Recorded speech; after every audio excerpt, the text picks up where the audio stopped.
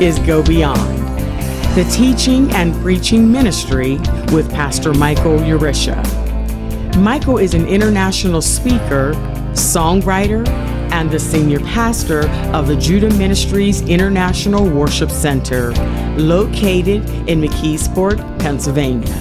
If you are ever in the greater Pittsburgh area, please come and visit us. Let's now join in with the Judah Ministries praise team at the worship center. It's a new season, and it's a new day, a fresh anointing is flowing my way. It's a season of power and prosperity.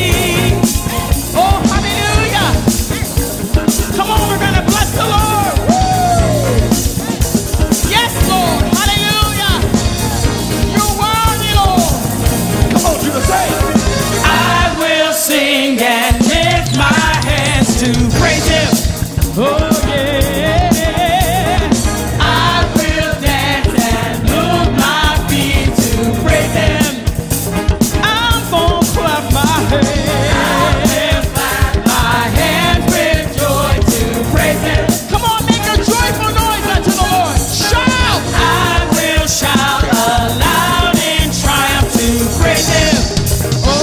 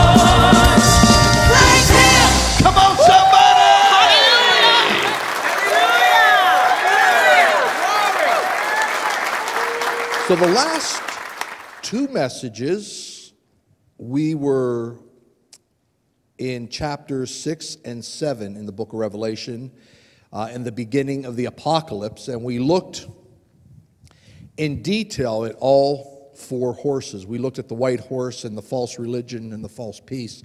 We looked at the red horse and socialism and communism and how that works into the end days. We looked at the black horse, which is economic collapse that is going to eventually come to the earth. The Bible says in an hour the economy in the world is going to collapse. And then we see the pale horse, and we discovered that in the Greek, the word pale is chloros, which means what color? Do you remember?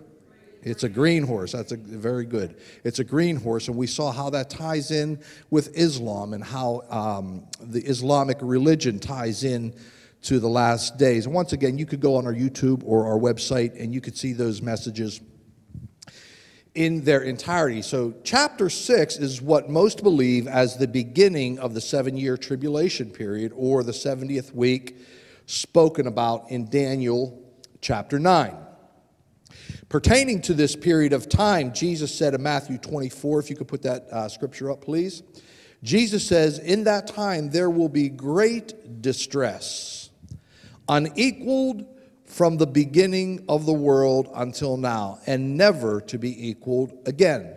So when we read through the book of Revelation, church, this will be the final scene of humanity as we know it.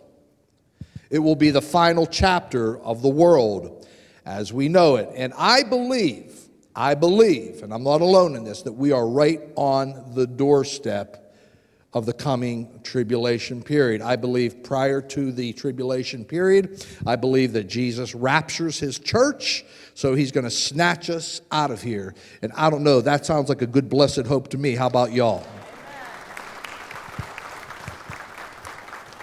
So chapter 6 is kind of like the beginning of the end. This morning, we are going to work through the rest of chapter 6 because we didn't finish it last message, and we're going to go all the way through chapter 10. But for the sake of time, we will just read excerpts out of the chapters, and I will make some commentary as we go along. Amen? So your homework assignment for this week...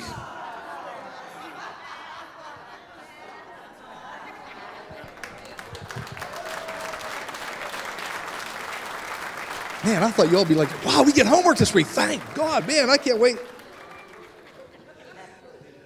Your homework assignment for this week is to read Revelation chapter 6 through 10. Now, listen. I hope that Sunday morning isn't the only time you open your Bible. Not one amen. Go ahead, Pastor, say that again. I told you I always got my amen corner right in my pocket, y'all, so I'll just go ahead and encourage myself, y'all. So let me say that again. I hope Sunday morning isn't the only time you open your Bible during the week. Yeah, there we go. All right, let's pray. Father, in Jesus' name, we're so thankful for your word. We're thankful for your spirit. We're thankful for your Son, Jesus Christ, and his death on the cross. Father, we ask this morning that you would open up our spirits, that we would receive your word.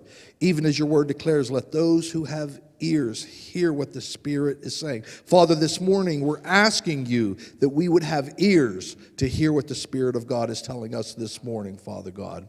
Lord, let your word come into our lives and shift us, oh God. Let it change our hearts and change our minds, Father God, that we might become even more like your Son, Jesus Christ. And for that, we'll be careful to give you all the praise, glory, and honor in the matchless holy name of Jesus. And all of Judah said, amen? Amen. So we're at Revelation chapter 6, and we're going to read verses 9 through 11. Revelation chapter 6, verses 9 through 11. This is the fifth seal. The first four seals were the four horses. The fifth seal, beginning in verse 9, says, when he opened the fifth seal, I saw under the altar the souls of those who had been slain because of the word of God and the testimony they had maintained. So after the horses, and this is during the tribulation period, right? That's the time frame we're in right now. Verse 10. They called out in a loud voice, "How long, sovereign Lord, holy and true, until you judge the inhabitants of the earth and avenge our blood?" Then each of them was given a white robe, and they were told to wait a little longer until the full number of their fellow servants, their brothers and sisters, were killed just as they had been. Now, with this fifth seal, we see those who have been martyred during the tribulation, and they are now in heaven. And the Lord tells them, he says, listen, wait just a little bit longer, not a lot longer, somebody, right? Not a lot longer, but just a little bit longer. They needed to wait until their fellow servants, their brothers and sisters that were still on earth, had to be martyred. Oh, that's a tough word, y'all. That's a tough word. Come on, Judah. What's my two favorite words? But God, listen to me, has a plan for martyrdom. Oh my. All right. Let me break this down a little bit for you. Watch this. In the book of Acts, chapter 1, verse 8, we preach this word all the time. You have been given power from the Holy Spirit to become my what? Witnesses. That you would share the gospel, right? In Jerusalem, in Judea, in Samaria, and to the uttermost parts of the earth. The word witnesses in the Greek there is martus, meaning martyr. Huh. Do you think you have the power of the Holy Ghost just so you can pray to get a new car? Oh. Do you think you have the power of the Holy Ghost just so you can pray and fast and get a new job or more money? Come on, somebody. There's a false doctrine teaching going out there. This name it, claim it, blab it, grab it. I'm telling you, my Bible tells me that I have the power of the Holy Ghost, that I can become a martyr for Jesus Christ to preach the gospel to the ends of the earth.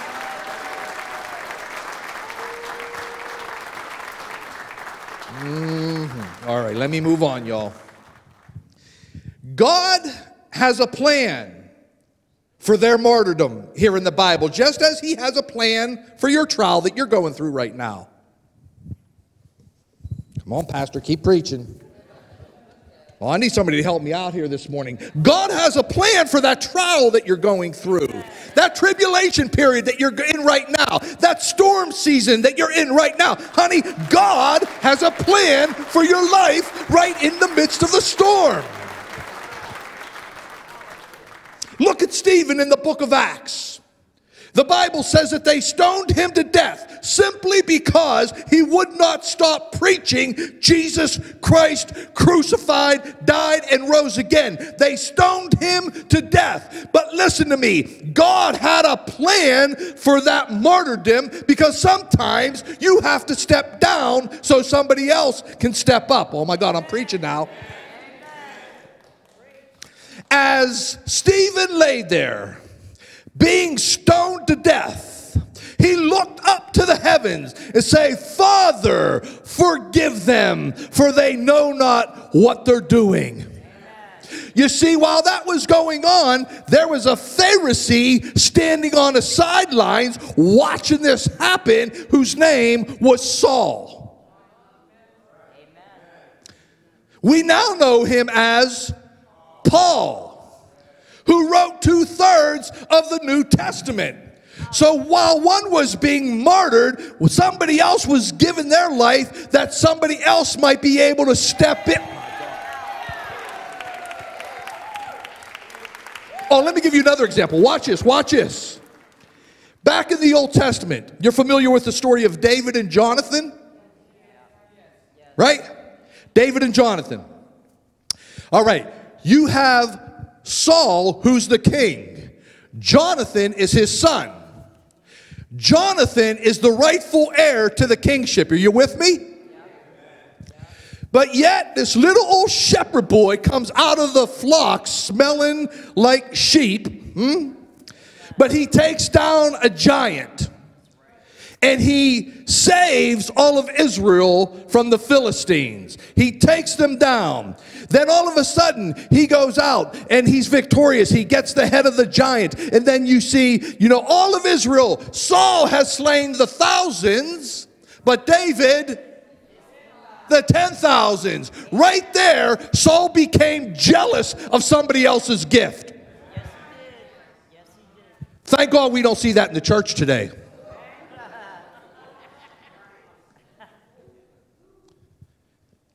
But watch Jonathan. Jonathan had the rightful place. He was the rightful heir to the throne of Saul because he was his son. But yet he was mature enough. He had enough kingdom vision. It wasn't about Jonathan vision. It wasn't about, where's mine? How come I didn't get promoted? Come on, somebody. He stood there having enough kingdom-mindedness. He had enough spiritual insight to look at this little shepherd boy and say, listen, I could see God's gifting in you. I could see God's skill set in you. I could see the anointing of God. It's on you. I will step aside that you might be the king of Israel. Come on, somebody, give God a praise in this house. See, that's true maturity. When we could step aside and say, no, you do it. You take it. I see God's anointing on you. I don't have to be the king. Come on, somebody. He could have taken the attitude, that's my position. I've got the seniority. Who is this new kid in town? He's getting my place, don't you know? I've been faithful day after week after week, and this new kid just comes and takes my place. No amens, but that's all right. I'm going to go ahead and just preach anyhow. He could have had all these carnal attitudes, but he didn't. He knew that David was appointed to be king. And even better than that, watch. After David was anointed king, Jonathan served him. Hallelujah. Amen. We need some of that in the church today, somebody. I think we could use some of that maturity. What say you, huh? So the fifth seal is the tipping point. And then God begins to judge. Revelation 6, chapter 6, verses 12 through 17. This is the sixth seal. It says, I watched as he opened the sixth seal. There was a great earthquake. The sun turned black like sackcloth made of goat hair. The whole moon turned red blood, and the stars in the sky fell to the earth as figs drop from a fig tree when shaken by a strong wind. The heavens receded like a scroll being rolled up, and every mountain and island was removed from its place. Verse 15. Then the kings of the earth, the princes, the generals, the rich, the mighty, and everyone else, both slave and free, hid in caves and among the rocks and the mountains. They called to the mountains and the rocks, fall on us, hide us from the face of him who sits on the throne and from the wrath of the Lamb. For the great day of their wrath has come, and who can withstand it? So there are catastrophic physical disturbances in the earth and in the heavens. And men and women from every walk of life will hide in caves and even call on the mountains to fall on them, to take them and cover them from the wrath of God. At this point, church, the earth finally gets it that God is God. At this point, they get it. Could this point be the beginning of the battle of Gog of Magog? Because as you read through this and you read through Ezekiel chapter 38, it's a very similar scenario.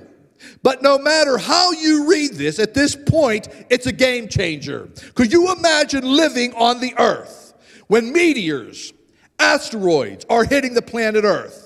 when due to severe earthquakes, mountains and islands are being relocated. Thank God, somebody, that Paul wrote that we as the church of Jesus Christ are not appointed to suffer wrath, because this is the beginning of the wrath of the Lamb. I don't know about you, but I thank God that God's going to rapture us out of that. Come on, put your hands together if you're with me.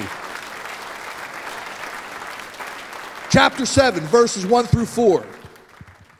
The sixth seal continues on. Verse 1 says, "After this I saw 4 angels standing at the 4 corners of earth, holding back its 4 winds. And no wind would blow on the land or the sea or any tree. And I saw another angel ascending from the east with the seal of the living God. And he called out in a loud voice to the 4 angels who had been given power to harm the land and the seas." Verse 3, "Do not harm the land or sea or trees until we have sealed the foreheads of the servants of our God." Verse 4, "And I heard the number of those who were sealed, 144,000 from all the tribes of Israel." So, God sets aside 144,000 Jewish evangelists to carry on the work until Judgment Day. He chooses 12,000 from each tribe, 12,000 from Judah, 12,000 from Reuben, the tribe of Reuben, Benjamin, on and on and on. This is God's continued grace throughout the earth to the human race.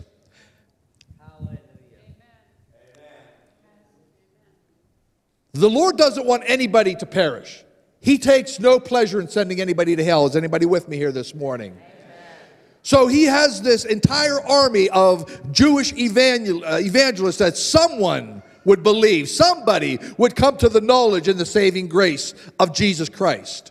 Now remember, as we read through the book of Revelation, John's vision moves from earth to heaven, back and forth. It goes from the past to the present, to the future, to the present, to the future, to earth, to heaven. So it's always shifting around. So you have to keep this in mind as you're studying the book of Revelation.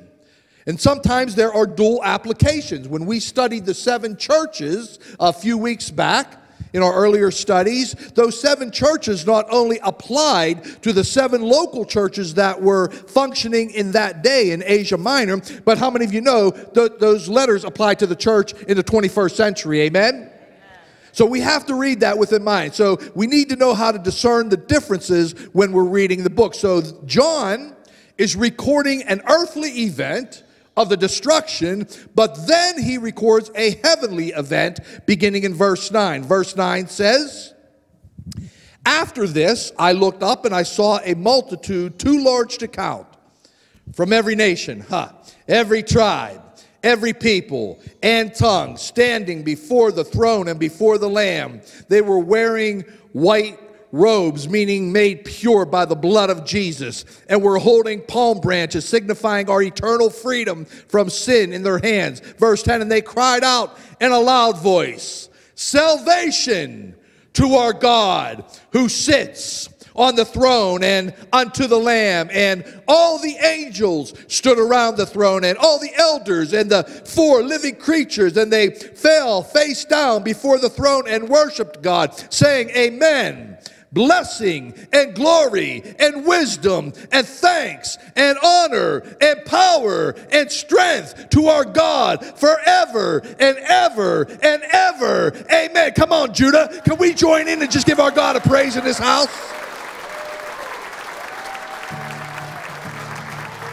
So we get a glimpse of what's transpiring in heaven all the while this hell is breaking out on earth. These things are going on simultaneously. It's not like we're watching a football game. "Oh, I wonder if we're going to win. I wonder if we're going to fumble." No, no, no, no, no, no. Our focus while we're in the presence of the Lord, church, is worship. Because at that point, we know the end of the game. We win in a landslide. Come on, somebody, praise him. Pastor Michael will be right back with today's message. If you would like to hear or watch other messages by Pastor Michael on your computer or electronic device, or learn more about our ministry, please visit our website at www.judahministries.com. and click on Go Beyond. Now let's get back to today's message. Verses 13 through 17, it reads, "Then one of the elders addressed me. 'These in white robes,' he asked, 'who are they? And where did they come from?' Verse 14, 'Sir,' I answered, 'you know.' So he replied, 'These are the ones who have come out of the great tribulation. They have washed the robes and made them white in blood of the Lamb. For this reason, they are before the throne.'" There's no other reason. It's only this reason, by the blood of the Lamb, somebody. "They are before the throne of God, and they serve him day and night in his temple. And the one seated on the throne will spread his tabernacle over them. Never again will they hunger. Never again will they thirst. Nor will the sun beat down upon them, nor any scorching heat. For the Lamb in the center of the throne will be their shepherd. He will lead them to springs of living water, and God will wipe every tear away from their eyes." So God gives us another glimpse of glory. Jesus, the Lamb, has now become our eternal shepherd in heaven. He is the good shepherd, and God will wipe every tear away from our eye. Listen, he's going to wipe every heartbreak, wiped away, every sickness, wiped away, every disease, come on somebody, wiped away. Every ache and pain, and everybody over 50 said amen. They're removed from all eternity. And everybody in this house that's looking forward to that day, come on, somebody say amen. The seventh seal, chapter 8, verse 1. "When he opened the seventh seal, there was silence in heaven for about a half an hour." Now, before I move on, I know I've said this to you before. There are those who hold this doctrinal stance, that scripture right there, that silence in heaven for 30 minutes, they make a case that there are no women in heaven.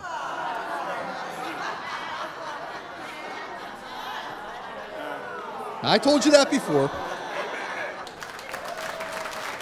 I mean, that's very difficult for women to be quiet for half an hour, right? y'all like to chat it up. Now that's their doctrinal stance. I don't hold that doctrinal stance. I love godly women, and heaven's going to be full of godly women. Come on, put your hands together for the women of God in the house.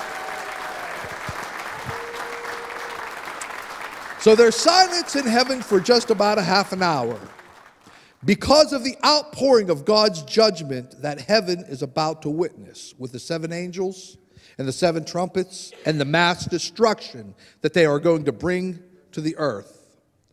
All of heaven is speechless. Speechless.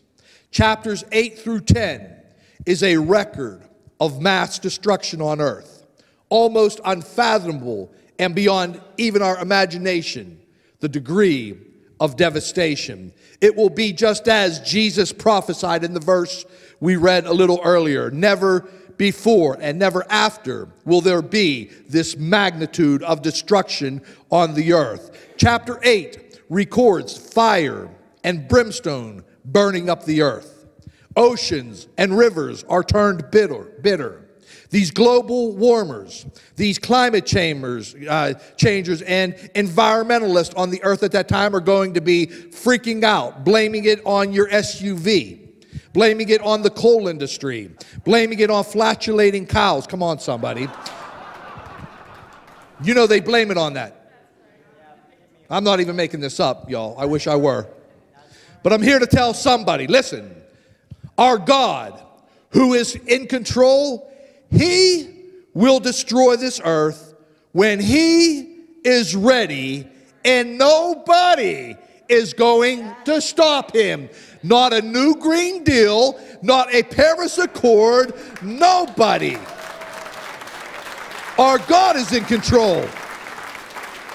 Now, I'm not saying, listen to me closely here, that we shouldn't be good stewards of the earth, because we should be good stewards of everything that God entrusts to us. Come on, you with me, somebody? But there's a contingency of global warmers and climate changers that have made the earth their God, and it has now become their religion. Oh, it's in Scripture, y'all. Romans chapter 1. Although they knew God, they chose not to glorify Him as God, but rather they worshiped the created things. They worshiped the creation. They forgot about the Creator. And if you follow that passage through, the Bible says that eventually He turns them over to stupidity, also known as a reprobate mind. Here's a reprobate mind. Watch. Our environment is collapsing because cows are flatulating. Reprobate mind. Come on, somebody. Hear me when I tell you, we serve a jealous God, and He will have no other God before Him, and He will annihilate everything that tries to set itself up as a God. Come on, somebody, praise Him in the house.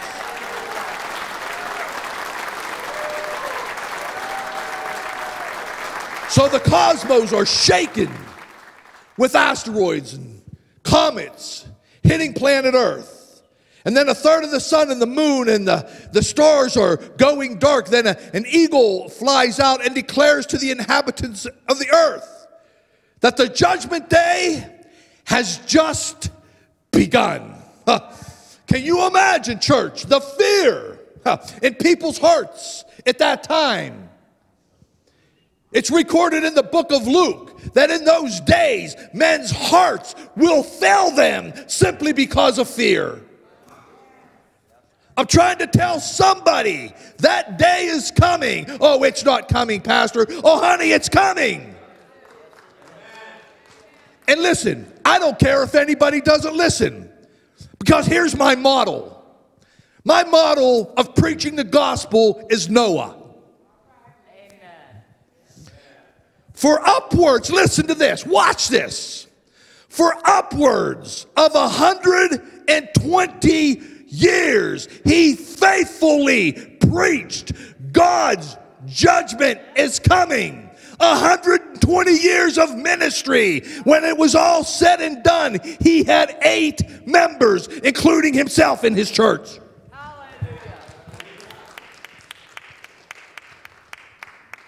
120 years preaching. It'll never rain. It's never rained before. You're fooling yourself. If you're watching by TV, listen, you're fooling yourself. God's judgment, as sure as I'm standing here, is coming to this earth one day. I'm imploring you to be ready when that day comes. Asteroids, comets hitting the earth. At this time, when all these things are happening, many will think the earth is under attack by aliens from outer space. They'll sell it. And actually, church, it's not too far off, but they won't be aliens. They'll be the angels of God. The 5th angel sounds his trumpet.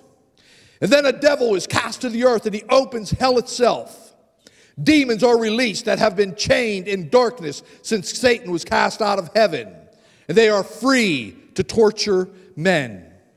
If you think this world is crazy now, my God, watch this.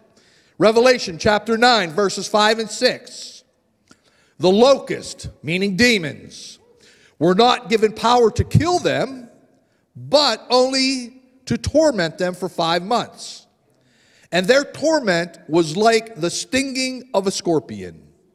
In those days, watch this, men will seek death and not find it. They will long to die, but death will escape them.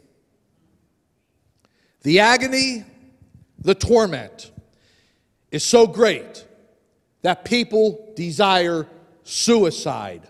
But at this point, it's not possible. Can you imagine the level of despair in people that are living on the planet at that time? Revelation 9, verses 14 through 16. It said to the sixth angel who had the trumpet, "Release the four angels who are bound at the great river Euphrates, and the four angels who had been kept ready for this very hour and day, month, and year, were released to kill a third of mankind." The number of mounted troops was twice 10,000 times 10,000. I heard the number. Now, so you don't have to do the math. When you calculate that out, that's 200 million. That's a 200 million man army. Y'all with me? Say amen. So the sixth trumpet sounds, and four other demons are released from the Euphrates River.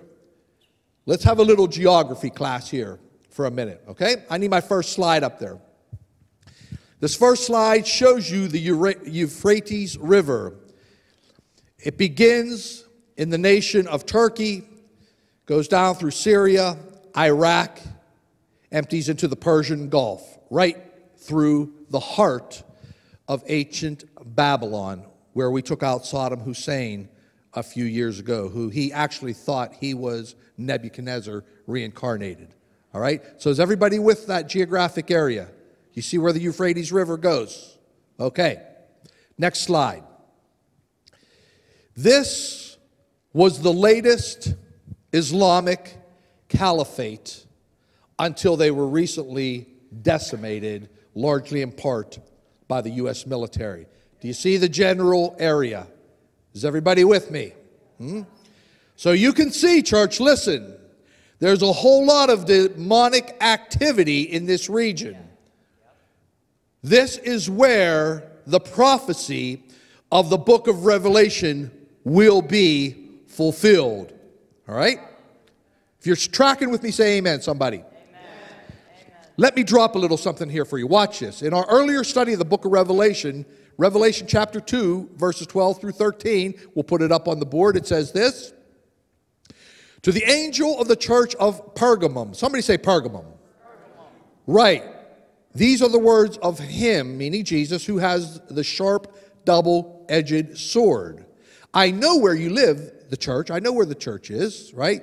The pastor, the Agalos. "That's where Satan has his throne. Yet you remain true to my name. You did not renounce your faith in me, not even in the days of Antipas, my faithful witness, who was put to death in your city, where Satan lives." Are y'all tracking with me? All right. Stay with me in my geography class here today. We all know where Satan lives. Where is it? Pergamum. And by the way, listen, Satan is not omnipresent. He can't be in Pergamum and McKeesport at the same time. He can't be in Moscow and Washington, D.C. at the same time. Come on, somebody with me? Satan is not omnipresent. So we know his address. We know where his headquarters are located. It's Pergamum. Where's Pergamum, Pastor? Thought you'd never ask. All right, let's put up the next slide, please.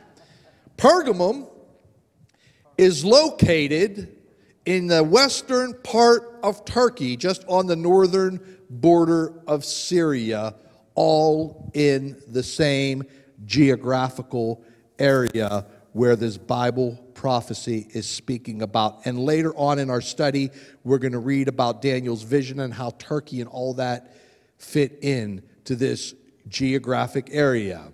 So church, listen to me. Listen. That is where we need to keep our prophetic focus. What's going on in Turkey? What's going on in Syria? And most of all, what's going on in Israel? Stop receiving your prophetic words from the nightly news. That's right. Amen. You need to stop it. I'm telling you, you need to stop it.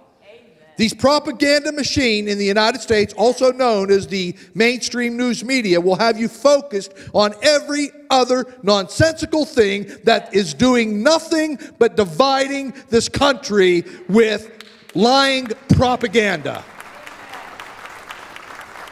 And it's even sad to say that it's dividing the church. But let me tell somebody here something. Here at Judah, we're not united because we're Democrats or Republicans. We're not united because we're red or blue. We're not united because of a donkey or an elephant. We're united by a lion, and that lion is the Lion of the tribe of Judah, and his name is Jesus. Come on, somebody, give him a praise in the house. Pastor Michael will be right back with today's message. If you would like to hear or watch other messages by Pastor Michael on your computer or electronic device, or learn more about our ministry, please visit our website at www.judahministries.net and click on Go Beyond. Now let's get back to today's message. Now, the Bible states that these demons are kept for this very hour, day, month, and year. Hear me when I tell you, somebody, God does keep a calendar. God does keep a calendar, and it will be fulfilled in his timing. These 4 demons will assemble a 200 million man army. And John re-emphasizes the size of the army when he said, I heard the number. He was very specific. Why was John so emphatic? When, John lived, you got to remember this, there weren't even 200 million people on earth. How could there be a 200 million man army? Watch. Of the 1.5 billion Muslims on earth, remember the green horse from the last teaching, it's estimated that 15% of them desire an Islamic caliphate with Sharia law at whatever cost. At whatever cost. And make no mistake about it, this ideology is beginning to filter its way into United States Congresses, both at the state and federal levels. Yes, it is. You better hear this kind of preaching this morning. Amen. This just happened about a week ago. They asked a Christian woman to pray at a function in our state house. And she got up there.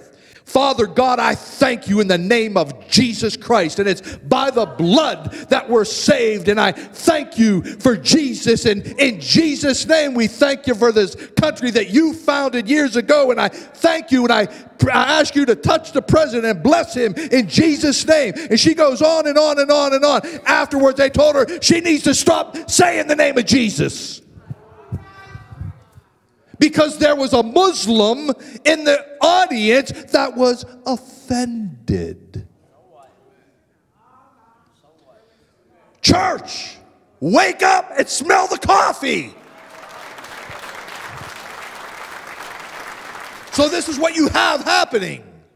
15% of them desire a caliphate with Sharia law. It's been going on for years in other nations. This is called political jihad. It's a part of their plan. Political jihad. I don't know if you're aware of this, but there are several types of jihad. Jihad simply means a holy war against the infidel. You know who the infidel is? Look at your neighbor and say, honey, you're the infidel. This holy war is against you, my friend. It's against the infidel. Physical jihad. You see it on the news, the military, ISIS, suicide bombing, etc. You have population jihad when Muslims migrate and overpopulate an area and then they institute Sharia law. This is all over in Great Britain, all over the place, where there are actually no-go zones for the police. The police can't even go into these areas any longer. Y'all with me? Somebody please help me say amen. Amen. Now let me make myself very clear. Watch this. Listen. All Muslims are not carrying out jihad. That's right. You got it? That's right. But 15% of 1.5 billion is 225 million Muslims that desire a caliphate. So there's over 200 million right there. We're talking about a 200 million man army that John saw. Right now, China has 600 million men fit for military service. Russia has 50 million. India has 450 million. So listen, church, in 2019, Satan, the Antichrist, these devils will have no issue, no problem getting a 200 million man army. Listen, honey, when this book says 200 million man army, it means it, because this word means what it says what it means, and every prophetic word will come to pass. Thus saith the Lord God Almighty. Come on and give him a praise in the house.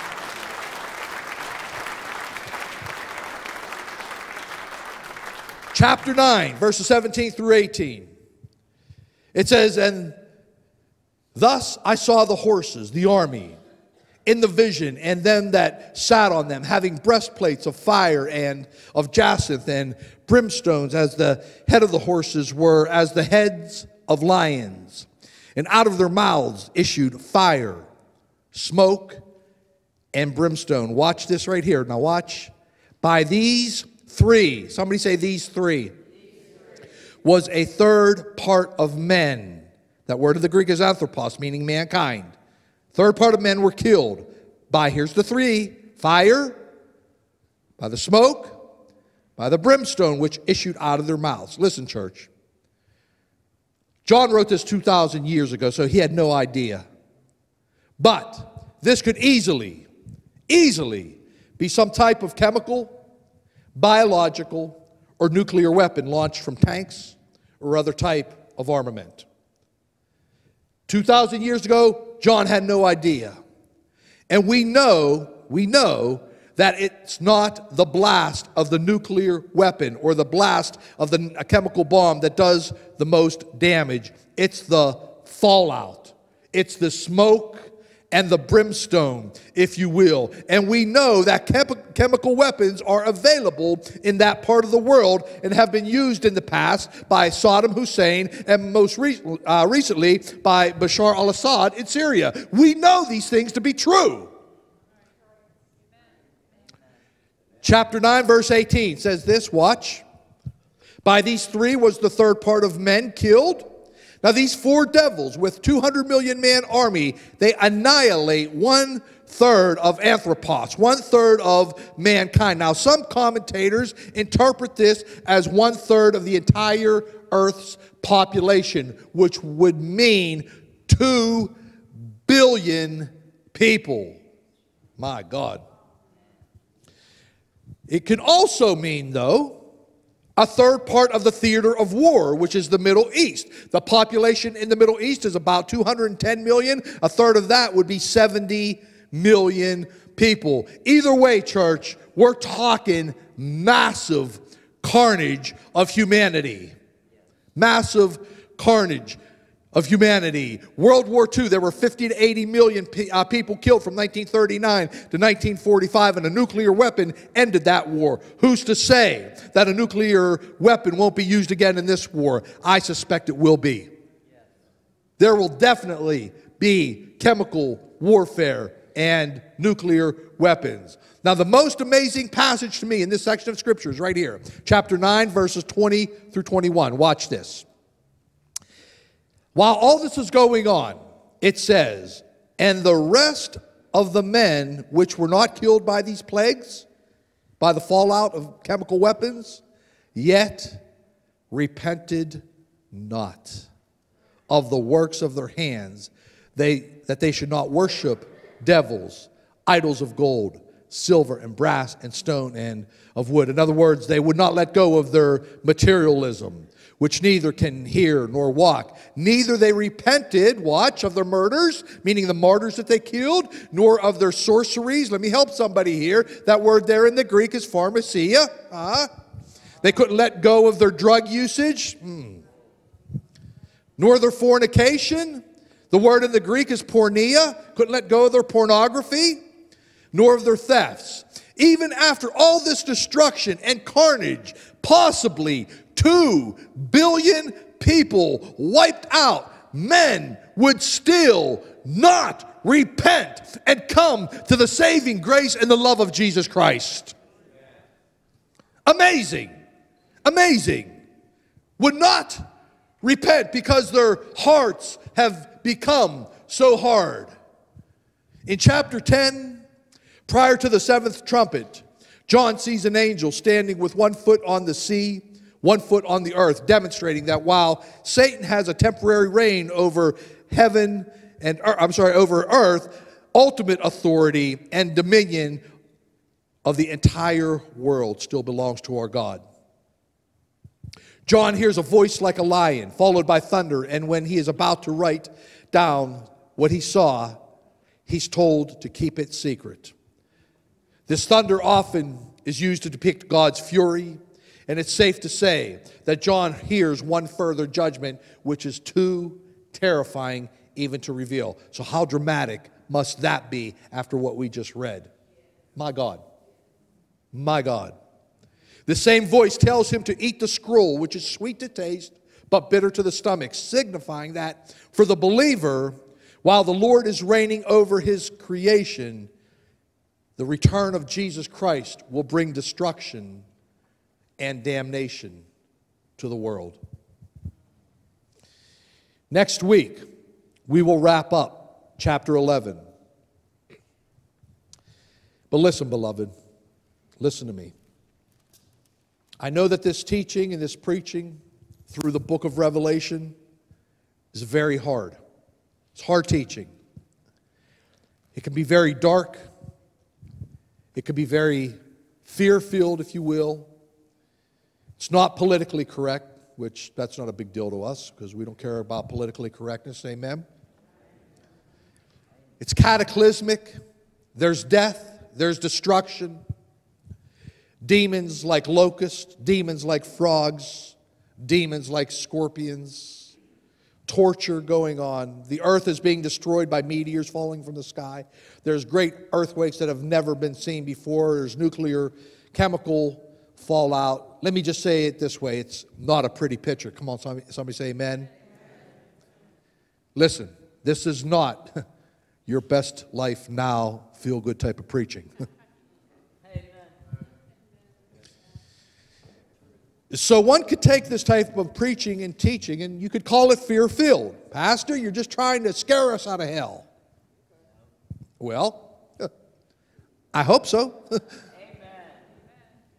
Let me read the last scripture, and then we're done. Jude, chapter 1, verse 17 through 23. But Judah, but beloved, remember ye the words which were spoken before by the apostles of our Lord Jesus Christ? How that they were told you there should be mockers in the last time, who should walk after their own ungodly lusts. These be they who separate themselves, sensual, having not the Spirit. But you, Judah, you, beloved, building up yourselves on the most holy faith, praying in the Holy Ghost. Keep yourselves in the love of God, looking for the mercy of our Lord Jesus Christ unto eternal life. And of some have compassion, making a difference. And others save with fear, pulling them out of the fire, hating even the garments spotted by the flesh. So having read that, I hope that these messages are scaring the hell out of somebody. If you're with me, would you just put your hands together and give our God a praise? To every nation, to every generation, proclaim the gospel of Jesus Christ to every nation, every generation, to all creation, to proclaim the gospel of Jesus Christ.